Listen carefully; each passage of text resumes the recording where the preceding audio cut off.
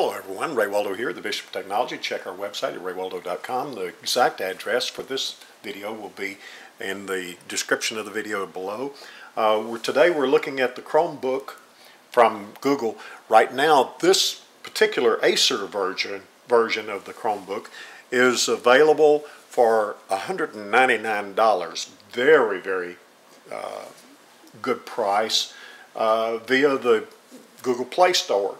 So today we're looking at, of course, we're looking at the online version there.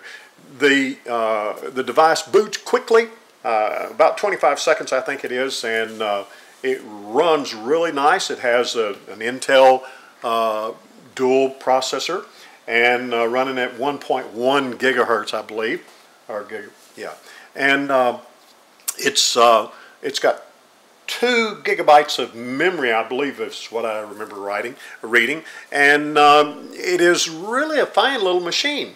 The worst thing about it, the keyboard is a little bit small, but it still feels better than the online keyboards of tablets and like that. Someone might say, well, why would you get this instead of a tablet?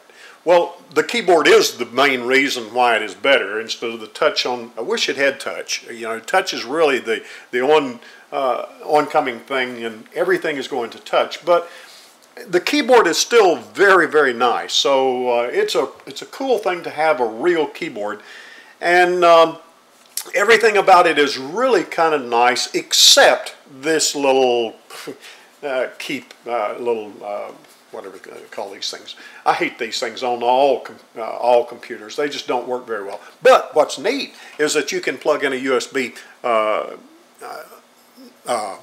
mouse, such as this little wireless mouse. Just plug it into one of the USB ports, and immediately you have a mouse connection, and you can do something really kind of nice with that. Okay, now that works really well. Okay, so we can scroll with the scroll bar and all those things that we normally would do.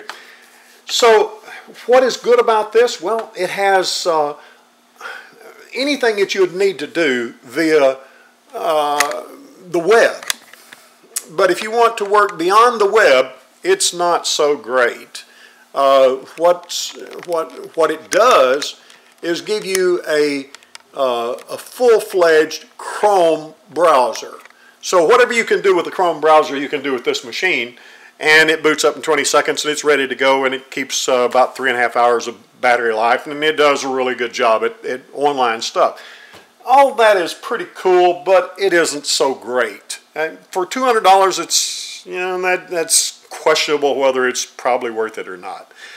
What is neat is that you can use, once you install it, you can use a little Control Alt and dash forward keyboard selection, and you can tell it to reboot.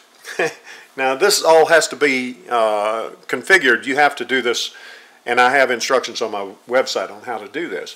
But once you do, then you can tell it to go to another partition on your computer, which I've already done. Now we go back and we reboot.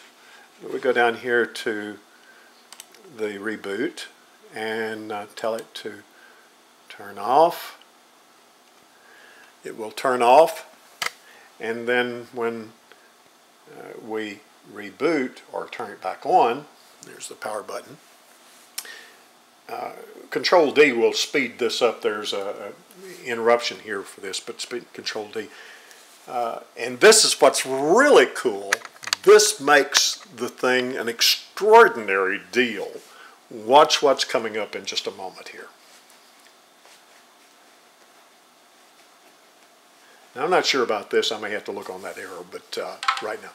Is that cool or what? This is Ubuntu 12.04. Now, it's not the newest version, but it's one of the newer versions. Now, I'm going to turn it off because I'm going to type my password in here.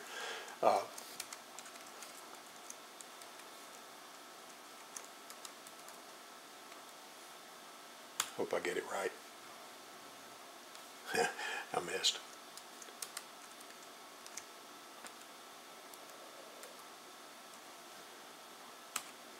Okay, now we're back on. And so it's going to load up a full version of Ubuntu. This is absolutely fantastic. For $200, you get a full version Ubuntu machine. Now it's not 100%. It's not 100%. It's lacking a little bit, but not much. There's just about anything you want to do, you can do with it. Now the Chromebook comes with I think it's a 320 or 360 gigabyte hard drive, so that's a large hard drive, extremely large when you're doing everything on the web like you do on the Chrome. You can do a few things offline with Chromebook, but mostly you're working offline. That's what it's designed for. I mean online. It's designed for online work. So your 360 megs or gigs is a tremendous amount of web space or disk space. And so what I've done when I configured this, I gave Ubuntu 200 gigs and 100 gigs to the Chromebook.